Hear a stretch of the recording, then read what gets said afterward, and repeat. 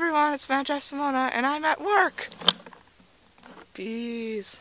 So, I am a research assistant at the university that I'm at, and we study ecology, and we're studying whether the decline in honeybees has affected native pollinators, such as native bees and butterflies and that kind of stuff as well. And so we're setting out traps to catch some bees, and we're going to some really beautiful sites today. And so I just wanted to give y'all a little glimpse into that world. So we'll start with the path. This is the Abita bog.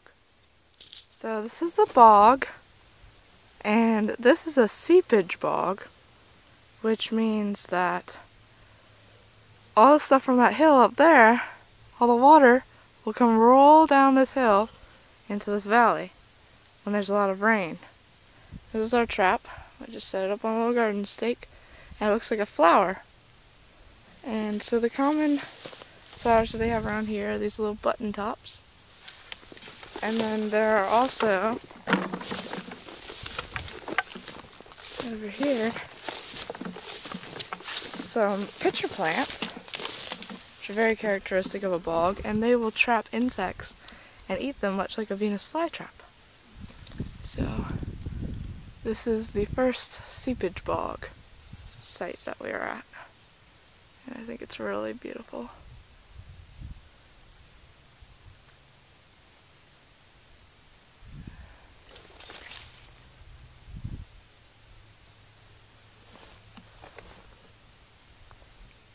And some beautiful flowers on the path in.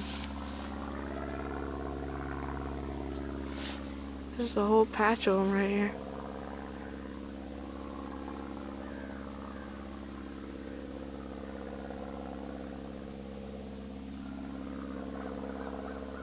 Okay, we're at the second site. We're at the Abita Flatwood Savanna, and I just wanted to show y'all my favorite tree.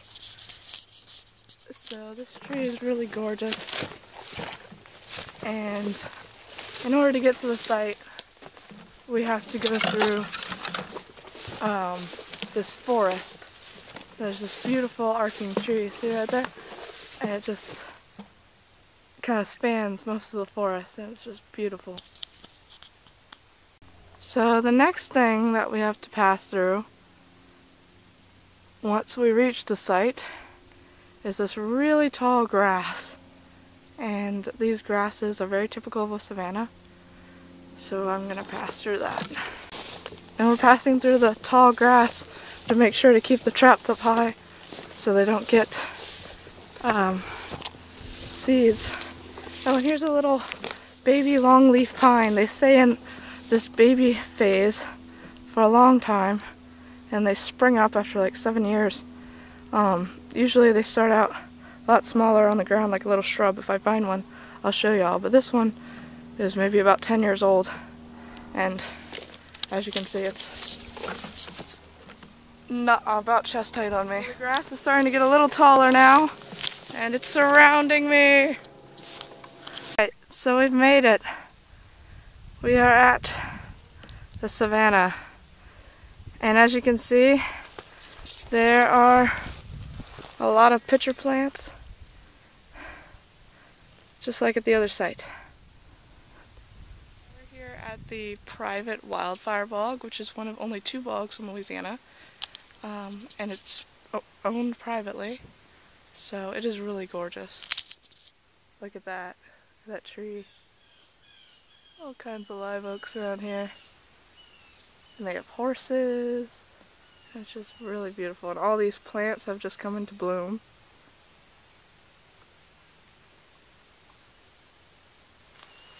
And then there's the path that we'll be walking down.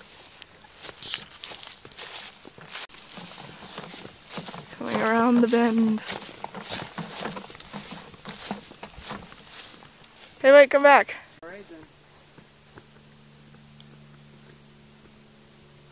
This is the bog. And it gets really shrubby. It can be really overgrown, so they kind of cut it back for us, which is good and bad. It's good for us because it's easier to get to the traps, but it's bad for the environment because you don't want to make a permanent road and we want to try and save as much of this habitat as we can since it's one of the only 2 bogs left. Oh wow, look at these flowers. All kinds of flowers. There's some reds. Some woods out there.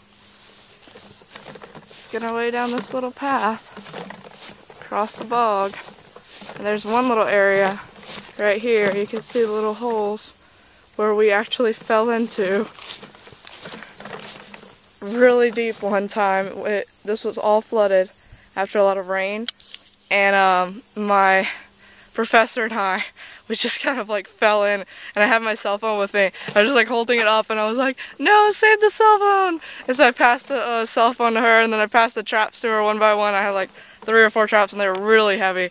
And so we passed them one by one across, and it was just really funny. And she told us a story of one time she was in Ghana, and she actually fell in a really deep hole, and it took 4 guys to pull her out.